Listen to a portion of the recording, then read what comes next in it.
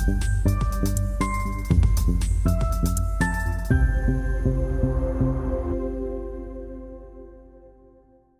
guys, my name is Anita Wanga. I'm an exercise physiologist, internist, and geriatrician. January is Thyroid Awareness Month. In the previous video, I talked about what your thyroid does. Now I'm going to talk about what happens if your thyroid is functioning too quickly or you have a condition called hyperthyroidism. If you want to find out exactly what the thyroid does in the body, please watch the previous video. So I talked about the analogy that your body could be compared to a company, your brain could be the boss, and the thyroid could be the manager.